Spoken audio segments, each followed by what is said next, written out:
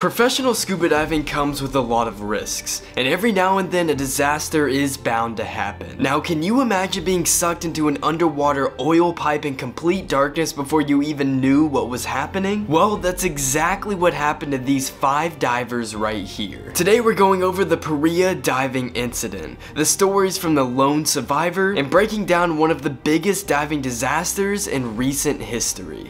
This incident started on February 25th, 2022, but the final report on the incident just recently came out. This whole situation takes place off the island of Trinidad and Tobago in the Caribbean. These 5 divers were tasked with working on an oil pipeline for Paria fuel. They were going in to work on a U-shaped section of the pipe. This area was used to deliver oil from a ship to a refinery 400 yards away. The station on the left was called Berth 6, and on the right was Berth 5. These divers were doing maintenance work on Berth 6. Now, working on this pipe was very dangerous and required a ton of innovation. To be able to do this, they used a special habitat bell over the top to be able to work while dry. It's an 8-foot by 8-foot cube structure that went over the top of the pipe. In the past, it had worked great, but today was not like any other day. This right here is actual footage from the dive. Once divers were inside, they were able to remove their equipment and begin their work on the pipe. Their first task was to remove an air plug that prevented hydrocarbons from escaping the oil pipeline. However, as soon as this valve was opened, an incredibly strong force pulled the divers and all of their equipment into the pipe. That's right, all the way down into the oil pipeline. This was so unexpected, and the men were unprepared for this to happen. So before they even knew what happened, they were sucked into an oil pipeline by a tornado of rushing water. After such an unlucky turn of events, they were fortunate enough to find themselves in an air pocket inside the pipe. Without knowing where in the pipe exactly they were, which direction was which, and what exactly just happened, they started calling names and realized they were all alive and together.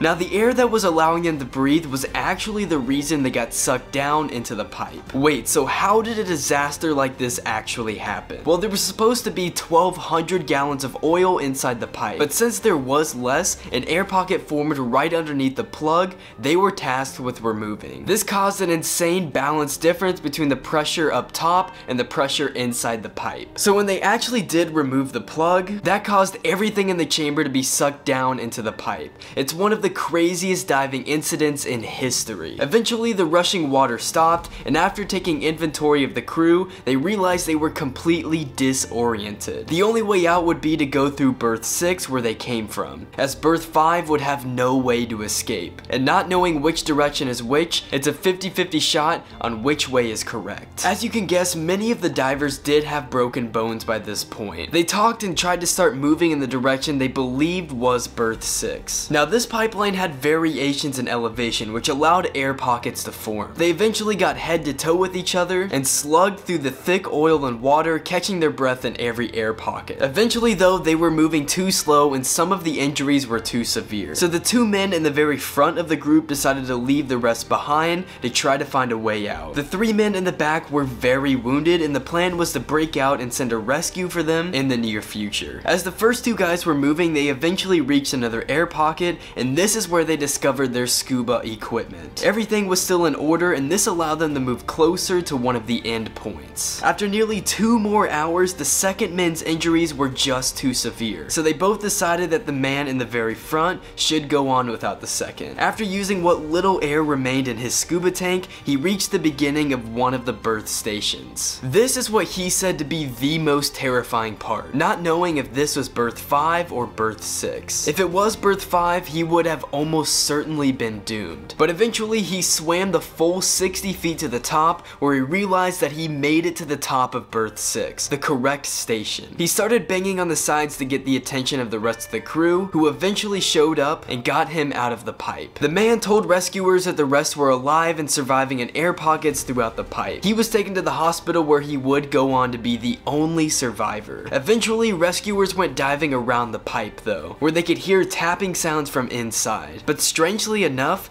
No rescue was attempted for the 4 other men. There is much debate over the response by the oil company and the Coast Guard, as many feel that a rescue should have at least been attempted and was very well possible, as the men were only a few hundred feet from safety. As you all know, I'm an avid scuba diver, and when I came across this story and the final report, I knew I had to make a video over it. So many of us are fascinated with diving incidents, but few are on the level of the Paria diving disaster.